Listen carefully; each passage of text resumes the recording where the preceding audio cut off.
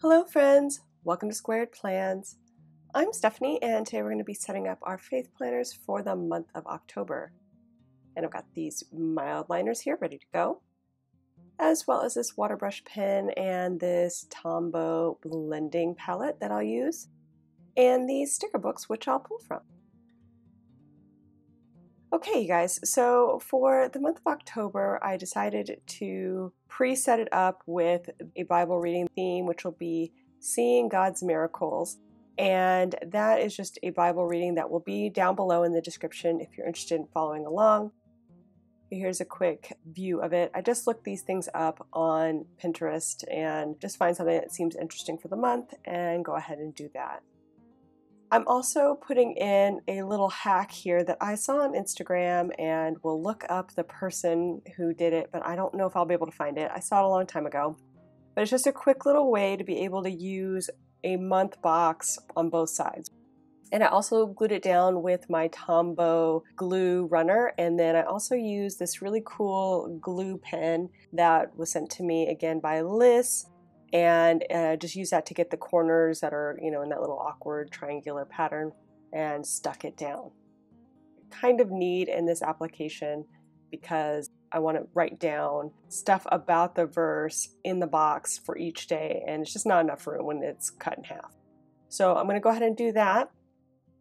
We will come back to this spread, but I think I'm going to move forward and get started on the other spreads first, the weeklies, so I have an idea how many stickers I'm going to use and all that jazz. The idea for this week, or this month, is to do some watercolor on top of these black and white stickers. I'm going to use my mild liners for the ink, or the color. They have some pretty bright colors, which I really like, and it is water soluble, so I'm using just my water brush pen that I got from Arteza, and I'm just dipping it into the ink on that plastic blending palette, which is just a piece of plastic. Any kind of plastic should work just fine if you don't have something like this. That way you can kind of soak up the ink and move it onto the stickers at will. So this takes me a little bit. Basically just found some fall colors from my mild liner mix, and in bringing those in, trying to vary the colors. I'm not doing a real good detailed job as far as staying in the lines. I'm just kind of letting the watercolor drop down, and if it's in the lines, great. If it's not, no big deal. I'm trying to also blend the colors a little bit, so not each element is a color itself, but kind of more of a blend of colors. So, orange to yellow, or the burnt orange to the cherry red tone, just kind of blending them up so that they're all have, more of a muddled color look, and nothing's that's too specific to one color. So that's what I'm doing now, and I'm gonna just start off with maybe like 6 of these floral clusters and see where it takes me. I've also brought in 2 more mild liners, which I wasn't planning on using, but then remembered, oh, there's some leaves in here, and I definitely want those to have a little bit of a contrast. So I grabbed a green and then a brown from my stash, and I'm blending the green and the brown together to kind of create an olive in some areas. Some areas I'm using more of just a straight brown, and then some more just a straight green. So there's a little bit of variation there, but again, more blending options, nothing that's too specific to one color. And these are very fine leaves, especially on these smaller stickers. So like I said, not bothering trying to stay in the lines, just doing my best to kind of color each piece and give it, a little bit of vibrancy. Trying to keep the vibrancy is really what I'm working towards to make it interesting to look at.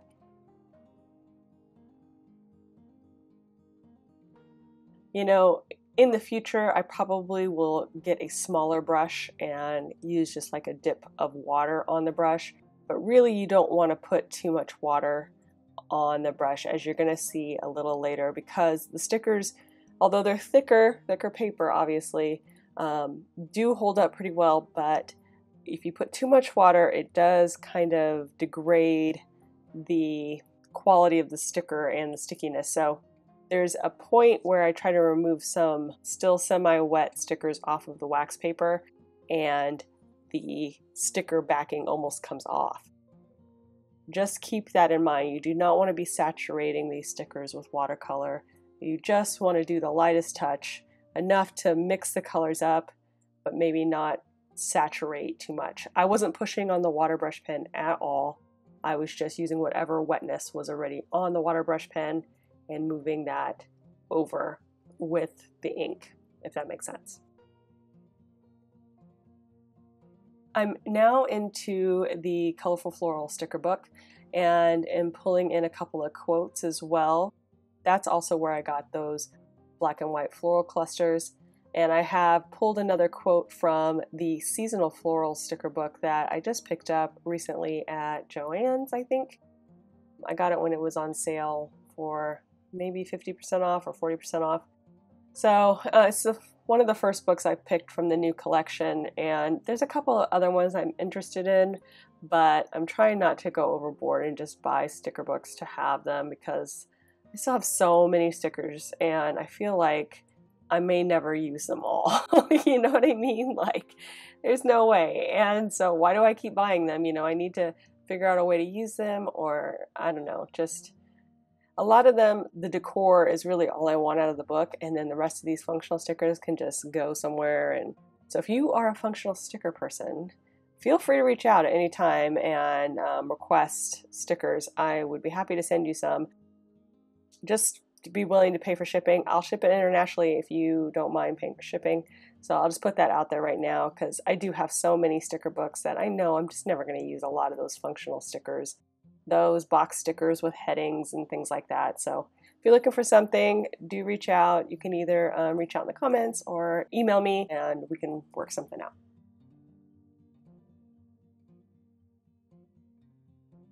Okay, so I've cut a couple of quotes up from that Colorful Floral sticker book, those like like brush stroke quotes, because they were too long to fit in the box sections that I'll be putting them in.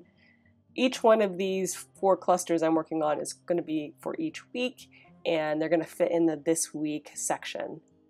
I decided that I'm going to keep this month pretty simple as far as decor, so we're just going to focus on those boxes there at the top. This is this week, and that's it. No extra stuff. We're just going to make a little cluster and then let the lettering, which is what I use this weekly layout for, kind of fill in the rest of the stuff to look at. Again, I'm just kind of working these clusters, trying to make each one a little bit interesting. I had pulled 2 quotes from the seasonal book, the 2 on the bottom, and that's really all I used from that book so far. The rest of this is all coming out of the Colorful Boxes, not Colorful Boxes, Colorful Floral sticker book. I'm also adding in a few stickers from another page in that book that just kind of enhance some of these clusters. So I will need to put in more color here on some of them. So I'm just going to go ahead and do it right here on the wax paper, since, like I said, I'm not really putting more water into it. Hopefully that will help. But this is where I started to see the stickers not being dry enough to pick up, which you'll see.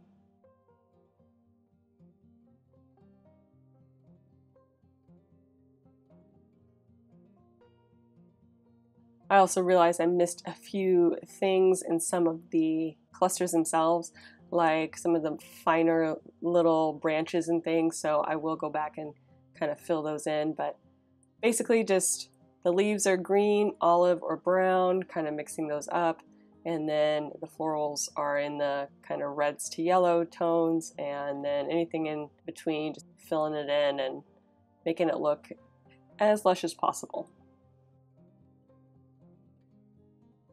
That one floral cluster in the corner, I'm just going to save that for the monthly layout that we'll go back to.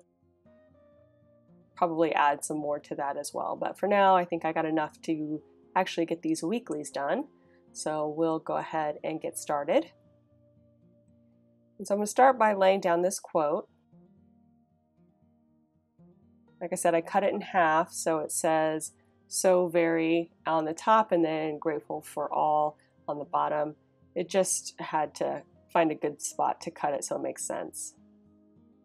And that red flower at the edge there was one of the ones I was telling you about that just really was too saturated when I tried to pick it up and almost fell apart there on me. So again, just be careful how much water you're adding to these stickers. They will not continue to soak them up. It will break on you. So we're on to the next week, and I'm laying in the stickers and the quotes for that. Again, just trying to be real careful now that I know that the stickers don't hold up all that well when they are still wet, and some of these are.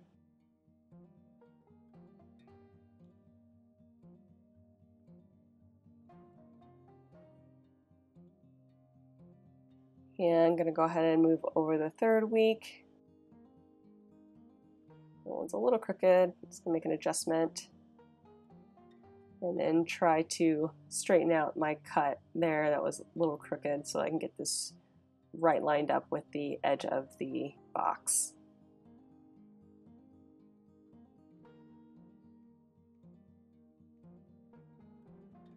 And there's that. And then we have the last one here. I tried to go in kind of like a bright to darker toned order, which you'll see when I flip through, just because I liked that idea.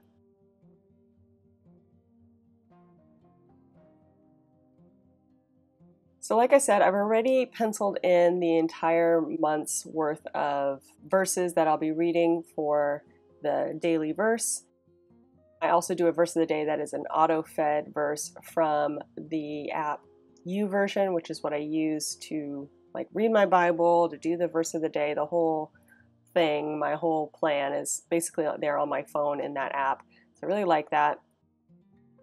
So I penciled those verses in, and what I'll do is each day as I complete the reading and then do my little summary on top of it, I will pin it in and erase the pencil mark. So that's just kind of how I keep track of how I'm progressing, and if I forgot something or forgot to do one, I can easily tell. I also have my little title here that I like to do in the sidebar so I know what I'm studying, and so it says Seeing God's Miracles. So it's just going to be about the miracles in the Bible and just kind of like how God provides, which I think is a good thing to focus on for me right now because there's just been things I've been praying for a long time, and I just don't know. I'm starting to lose hope, on things. Just like to see how he did, and it's just good reminders to see how he dealt with those kind of things in the Bible. God comes through when he's ready. And a lot of the verses are in the Old Testament. So these aren't necessarily Jesus's miracles. These are more like Old Testament prophet type miracles. So I'm interested in that because I'm pretty familiar with a lot of the Jesus miracles, but I haven't done a study like this about the miracles specifically in the Old Testament as much. I also did kind of like a color gradient with the text, as you saw me do there. So I just used the highlighter, same highlighters, and just kind of did a, every couple of letters switched up the color to the lighter tone and worked with that. So I think that really came out cute, the lettering for the title. I also pulled another quote from the Colorful Floral sticker book, kind of matched up with that brush stroke design in a couple of the weeklies. I picked the green because that was the only color left in the book that I could find that would work with this, and I think it works well just with the color scheme that I have here. Those green leaves kind of help pop out with that quote on the page. I'm also coloring in a couple more clusters because I will need them here for those empty boxes at the beginning of the month that I like to do a little bit of extra decor there and just kind of highlight the theme. Just doing again the water brush technique, keeping the same amount of water that's in the bristles. So the bristles are just wet, but I'm not adding more water. And I did a little bit of better job, I felt like, with the darker colors here, like adding some variation between the yellow and the oranges and the reds and the oranges on the flowers themselves. So I think the second round came out a little bit better than the first as far as the colors, how I wanted them to come out actually with the watercolor idea.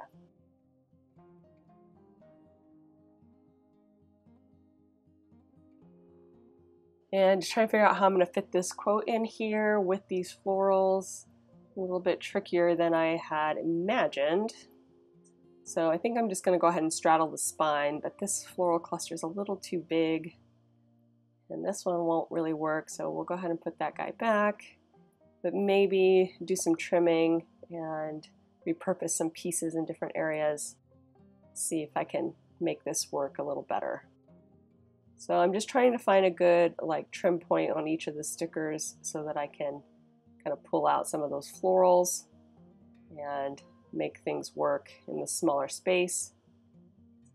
I thought I might put that branch there, but oh, I kind of liked it here at the bottom, leading into the title, tying everything together.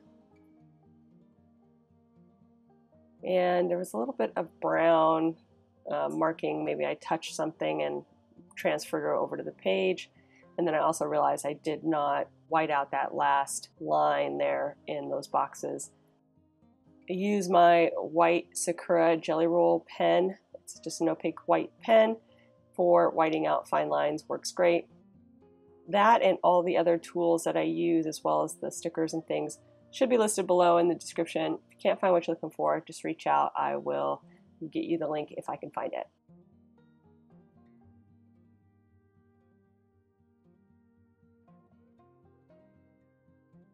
So just going to go ahead and finish laying these guys in. And once I am done with that, you guys, we will be done, friends. Quick one this week. So I hope you enjoyed this video. If you did, please give it a thumbs up down below. Go ahead and leave me a comment if you'd like to get in touch. And think about subscribing to my channel if you haven't already, if you'd like to see more of my videos. Thank you guys so much for watching. I really appreciate it. And we'll see you next time.